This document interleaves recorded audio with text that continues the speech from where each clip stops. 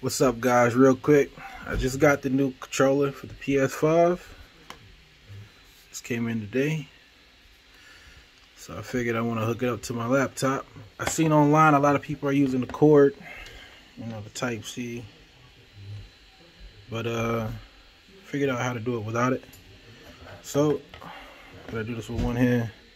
You want to push the share button and hold the PlayStation button down for about 3 seconds. It's gonna start flashing like that.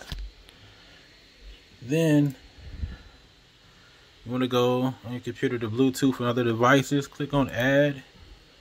Don't go to Xbox controllers with all that right there for everything else. You want to go up to here to your actual Bluetooth.